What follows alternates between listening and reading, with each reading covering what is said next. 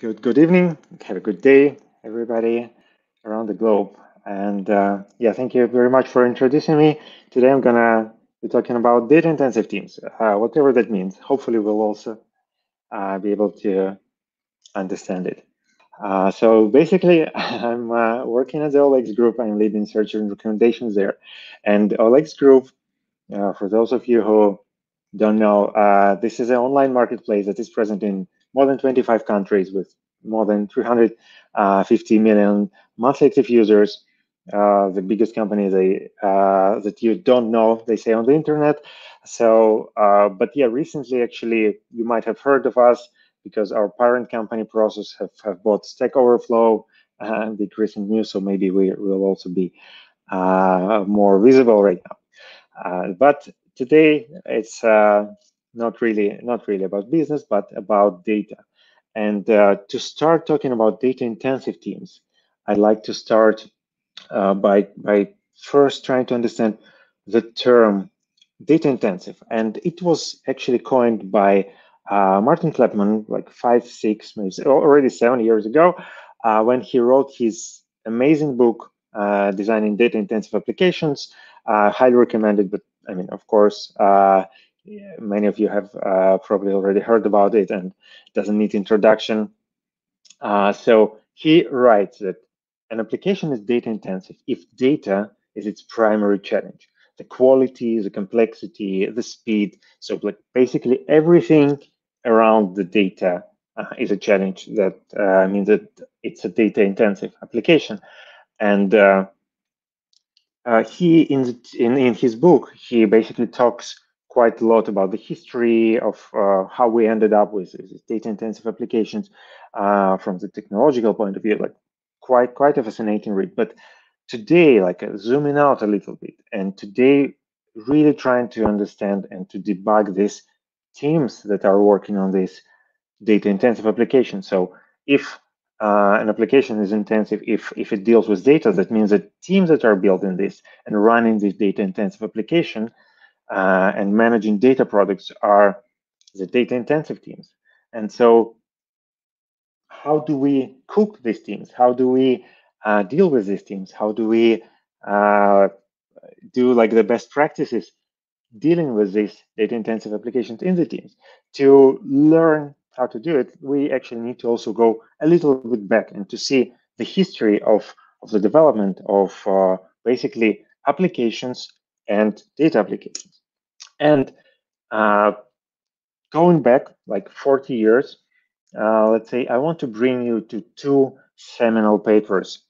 On the left, in the left corner, you see the Unix time sharing system, which is like a seminal paper that introduced the Unix system in 1974. On the right, you see System R, which actually introduced the first relational database that has influenced almost all of the existing relational and then non-relational also databases, and introduced so many concepts that were reused later on. And it was introduced in 1976. But the interesting part is it's actually like very similar. So basically, both of them were information management systems, and they have like different approaches though. So for example, operating systems viewed its role as presenting hardware to computer programmers, while actually database management system, DBMS, viewed its role as managing data for application programmers. So taking a bit of a higher level of abstraction and then dealing with all the complexity of the data and hiding it behind so that you can do the select star and then it will return the data to you, while you will not need to manage pointers and just search for the data in different places. And you can say that the Unix approach was more of a toolbox approach. So basically giving the box of tools to developers so that they can build things themselves, while actually System R approach was more of a closed box approach, where you put something in a box and then you query to get the result without like doing too much complexity on top of that. So and this worlds coexisted really, really well in this state. However, there was a kind of a Berlin Wall between them, and these communities have developed maybe unnecessarily far from each other. But yeah, it all coexisted well until the internet happened. And this is a Mosaic browser, the beautiful back then browser. Now looks retro, of course. Still, it was the first bird that kind of trained people to desire more from the internet, to desire images, to desire some fancy websites, to desire links, and uh, and then this all, of course, was fine back in the Mosaic era, but then internet started spread and like a spread around the globe, and finally the poor box wasn't able to handle this anymore. So basically, what was happening in 90s and 2000s that actually this boxes, like as always closed box, cannot be easily extended, right?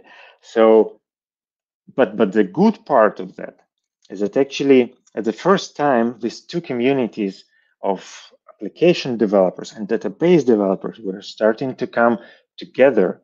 And so basically during these times people started using tools to actually decompose the box and introduce many standardized and open tools.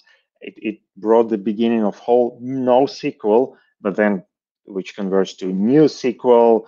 Like there is something really, really magical about the SQL language.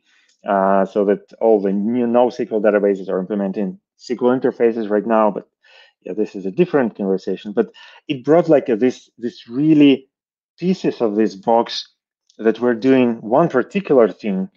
For example, database internal transactional log was brought into Kafka, and this is you can use with all the many data sources right now. And one of the benefits there was also open sourcing the file formats, for example, Avro, Parquet.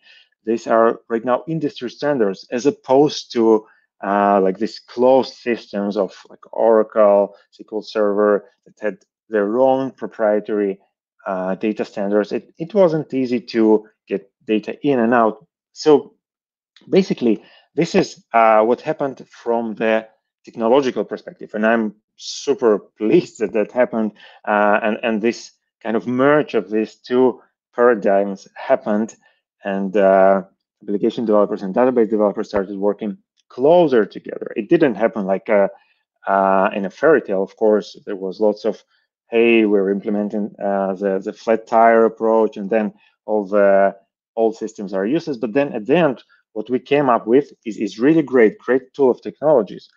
But what was happening on the consumer side, which is also super interesting. You can see the Netflix website, for example, 20 years ago on the left, and then right now on the right, and you can see that actually, well, there were images before. Now you also see images. Like it's definitely couldn't be more different, but like conceptually not that, unless you start looking into details, right? So you can see that all the styles that you see here are actually ranked for you. Then you see the ranking by location, by your location where you are in right now. And then you also have this personalized lanes. And then in each of the lanes, you even have personalized images from the movie so that Netflix finds the best match of the image for you for each of the movies. This is insane. So where I'm heading here is that actually every lane here, all the website here is literally a data product. Like every piece of the website is a data product, and somehow you need to do it, and you need to display it and to show to the user in a proper order. Another example is Amazon. Amazon 20 years ago and Amazon of today is very different. And you can see actually on the left that Amazon of today has much less information like it has much bigger images, much more visuals. Well, you can say this is more fashionable or something. But then on the other hand, for example, they don't even show your catalog, categories that they have, because they now rely much more on search. And this is the thing. So like expectations, user expectations.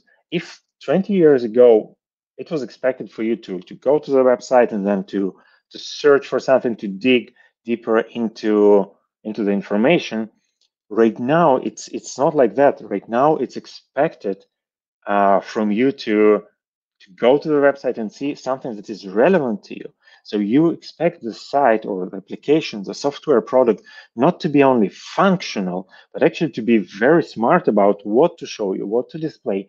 And imagine that Netflix wouldn't show me like recommendations for myself, but would show, like, I don't know, their catalog in alphabetical order. So this would be a little bit crazy. Same for Amazon, for example. You enter and then you see like, hey, all the products alphabetically. Like, yeah, this doesn't make sense. It doesn't scale. But then this is what happened during this year. So information abundance, and this is what we expect right now as users, so that applications are actually smart. And how do we build these smart applications? And yeah, like usually, generally, there are two things that we need to consider. Two kind of pain points here is that usually they require larger development investment, which is obvious because, I mean, building data application itself is more costly, just because you need to manage data, you need to manage state. It's costlier to build stateful applications rather than stateless, right? But then the second one is probably like even harder to tackle because it brings uncertainty on this return on investment. And then let me demonstrate this. So for the costs, for example, this is the data from the Facebook's paper, where they say that actually 80% of the AI inference cycles goes for recommendations. So one single application of data recommendations is taking 80% of inference cycles, which is like just, you can think about this as cost for their AI investment, goes for recommendations, which is quite crazy. It's a lot of money. But then uncertainty of results is even trickier.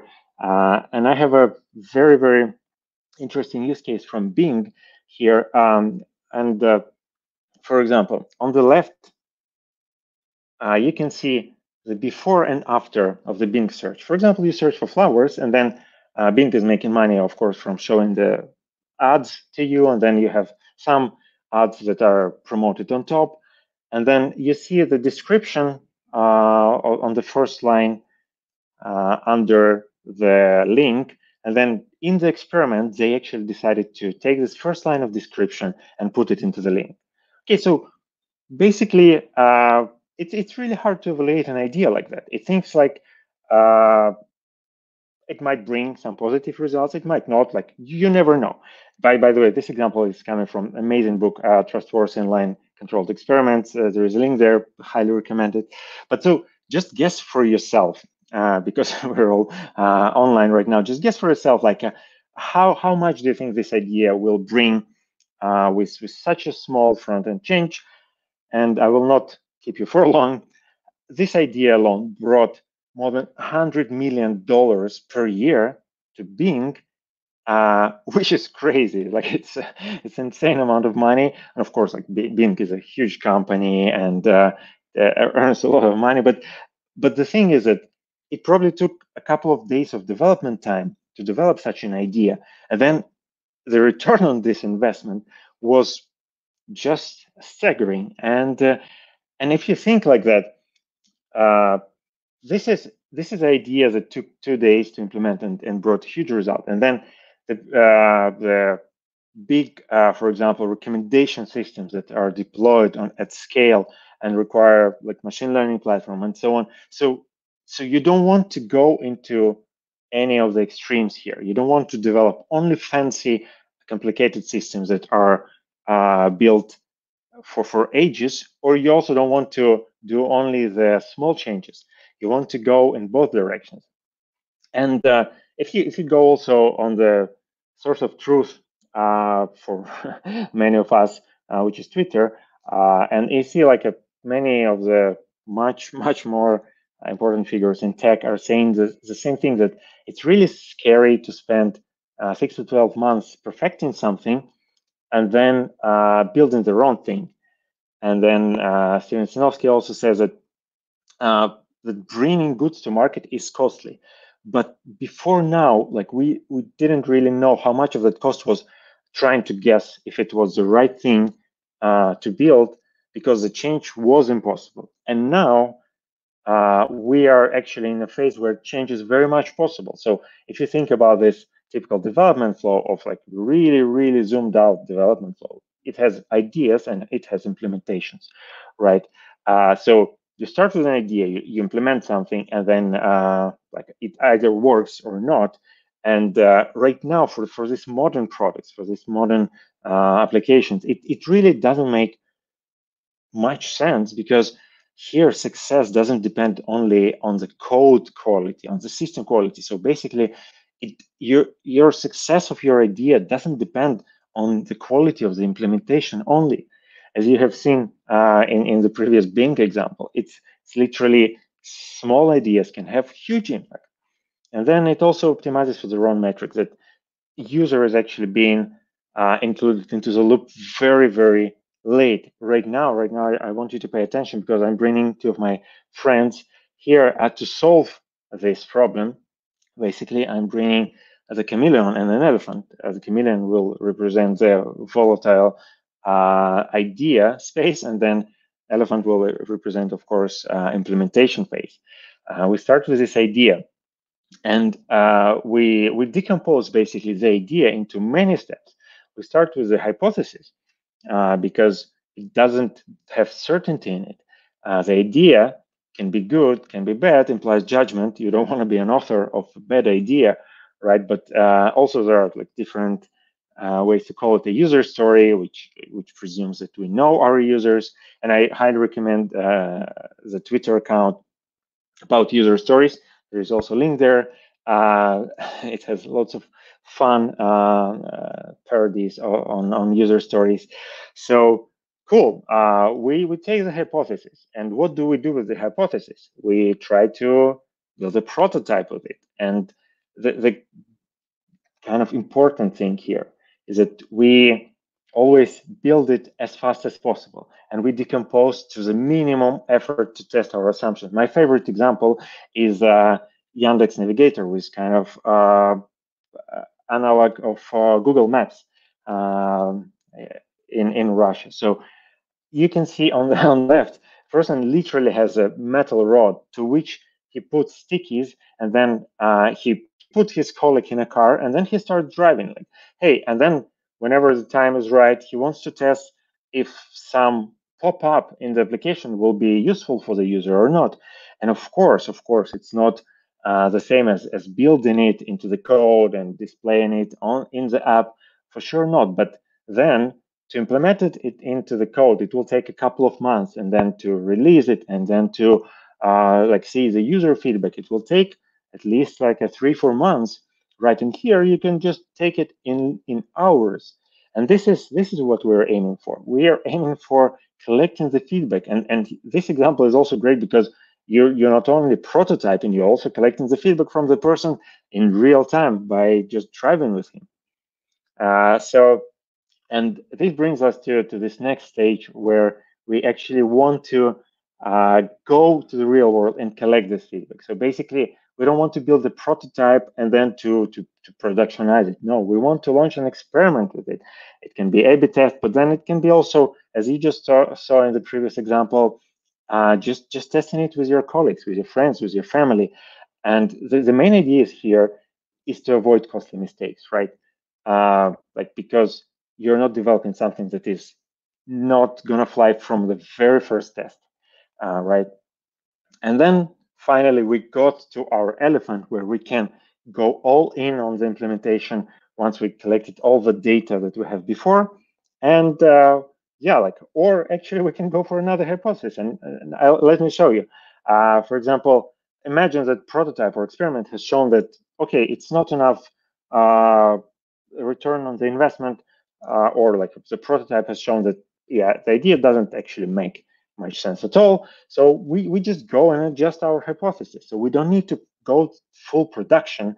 And this is the beauty of the system, so that basically you can short circuit and you can see the potential savings are quite huge here, and your time to value is maximized to that.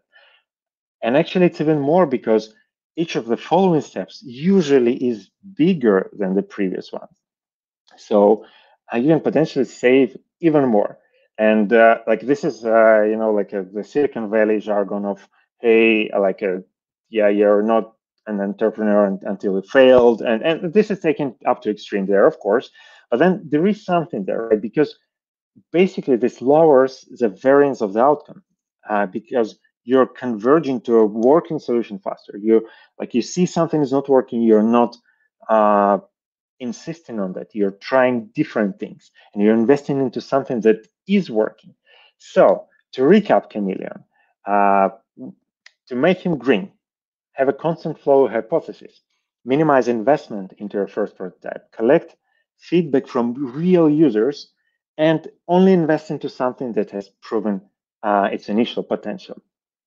So Chameleon is about moving fast, right? What's wrong with moving fast only, right? We can ask a person who knows a thing or two about moving fast and breaking things. And Facebook's motto was actually move fast and break things. But not many people know that a couple of years ago, it was actually changed to move fast with stable infrastructure. And yeah, if Cirque is not a big of a figure for that for you, I'm considering going into the football pitch, and let's learn something from there. I want to refer one of my favorite coaches, Thomas Tuchel, and if you don't know who he is, let me just show you in a couple of slides. Okay, but he's a famous football coach, and he just won the Champions League with Chelsea. So, but yeah, look here. So this is Mbappe. He's potentially the most expensive player in the world. He's a great attacker, playing for PSG and playing for France. Great footballer. And this is Thomas Tuchel. So a person who is not afraid to do things like that to the most expensive footballer is really worth listening to, at least. So the quote: we provide those attacking patterns and show them on video, but we don't practice them much. We almost exclusively concentrate on our defensive movements in training. So again, like this is at first when I've heard it, read that, it didn't make much sense to me, but then it kind of really clicked because I translated it into our work. So basically, not to be afraid to experiment in attack. So exploring our new opportunities, like going full chameleon, you need to have your defense solved. So basically, infrastructure and ops needs to be stable and operational so that you can go and experiment. And of course, you still start with experimenting. Like you still start with something that makes sense. You still start with exploration, right? Um, for example, like if you imagine or if you remember like this Netflix example from the above, where we saw the most popular movies in the location where I am. Uh, so it doesn't require a sophisticated machine learning model from the beginning, right? Start with a SQL query, but go through the full cycle, meaning get user feedback. And then, like, while you'll be implementing this, you'll learn so many hacks that you have to do. You'll learn so many components that are missing in your system. You'll learn so much about monitoring that needs to be added, and tracking, and things like infrastructure, things like operations. You'll learn all of that by just implementing a simple SQL query, but getting the input and then putting the output to the user and collecting the feedback from them. You'll also know what's worth investment and what's not. And basically, when you are ready, like when you have something that is running and you've built a couple of applications like that, think 10x, right?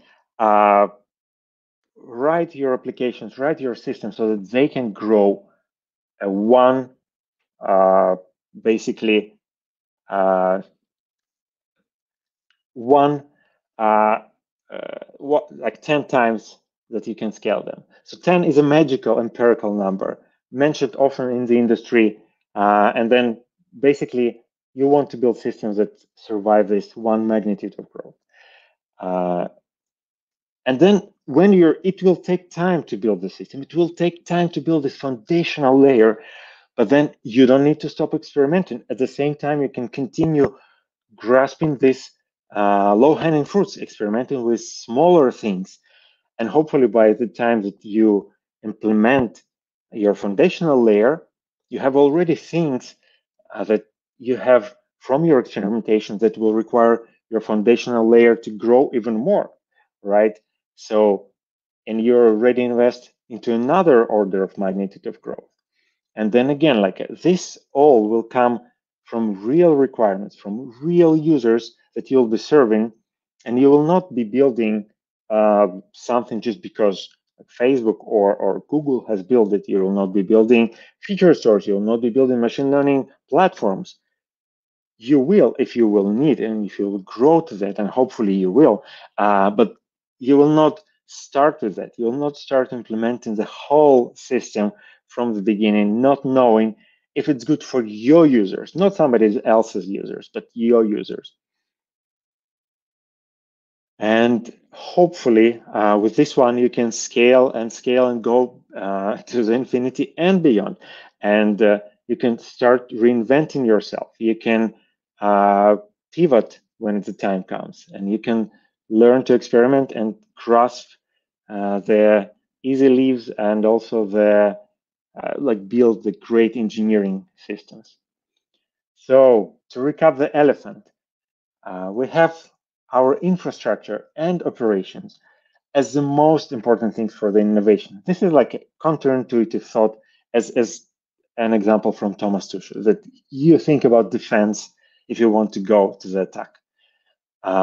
Also build systems that survive at least an order of magnitude of growth, because if you basically build more, then you're wasting the investment. If you build less, then you'll need to rebuild too often, so that you don't want to do that.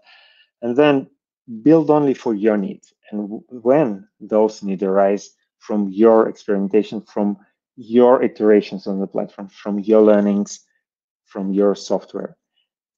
And with this one, thank you very much. I hope these tactics can help you to marry your chameleon and an elephant. And let's keep the conversation. You can find me on Twitter or on LinkedIn or anywhere else. Thank you.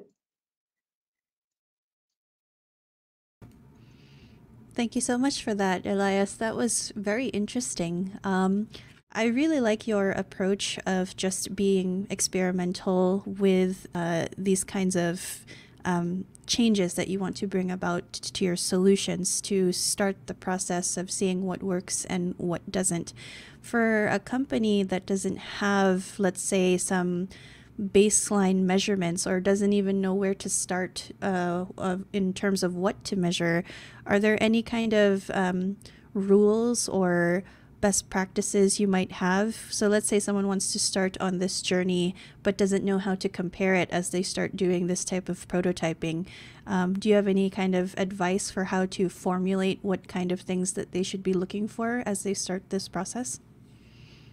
Yeah, that's a great question. And I think that the most important thing is not to, especially from the beginning, not to look into like many other examples, but actually start from your initial idea and from your like desired point of where you want to be, and then like build things for yourself. Don't look at the state of the art. Don't look at what's been built in big corporations. Like just start for yourself. Try to figure out things as you go, and then like but yeah, again, like don't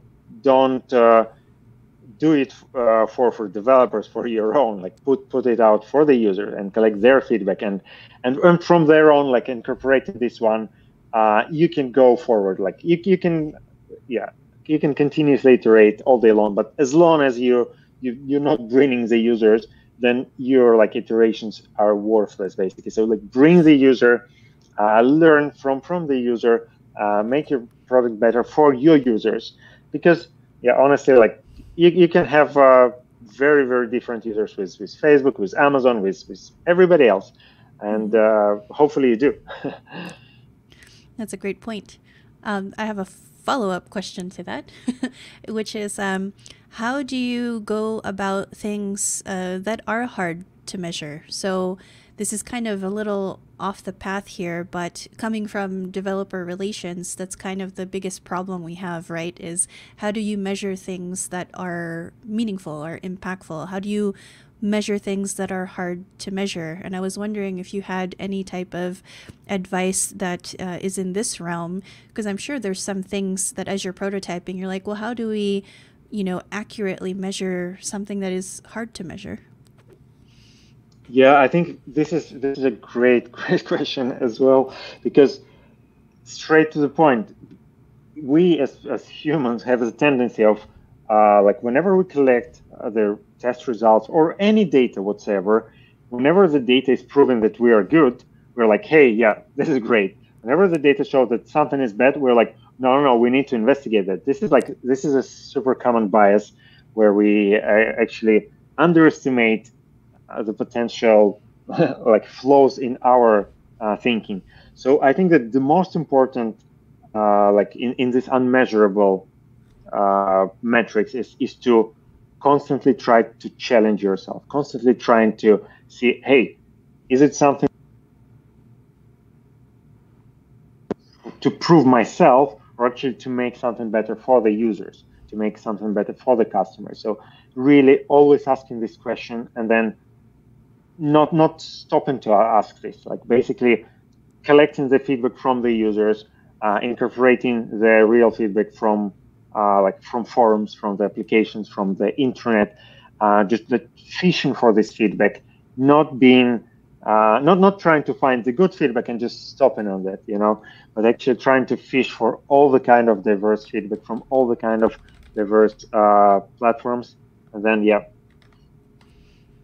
Wonderful. I agree with that. It's very difficult when you apply these things to certain industries. And I completely agree with you about the bias, right? There's even the others where it's like throw away the data if it doesn't agree with what you want it to say, right? Yeah, uh, unfortunately. yeah. Let me just double And check then here. also, Yeah, go ahead. yeah, sorry. No, yeah, so basically it's like whenever you have some data, always uh, try to uh, try to negate it. Like try to think like what might have gone wrong when you were collecting it, not try to sell it first. That's also a really good point. Thanks for that. I think we'll have a few more minutes. If there's, I know you had some really good resources in your slides. Are there any other pieces of resources, either books or websites, that you may want to share if people are interested in learning more, aside from the really good book recommendations you've already shown? Yeah, I think that I can share many, but related to this talk, like two books that I was sharing there, like Trustworthy Online Experiments and Data Intensive Applications. I think these are like very much related to what I was talking about. So I'll share like the presentation later, and there are links to these books there.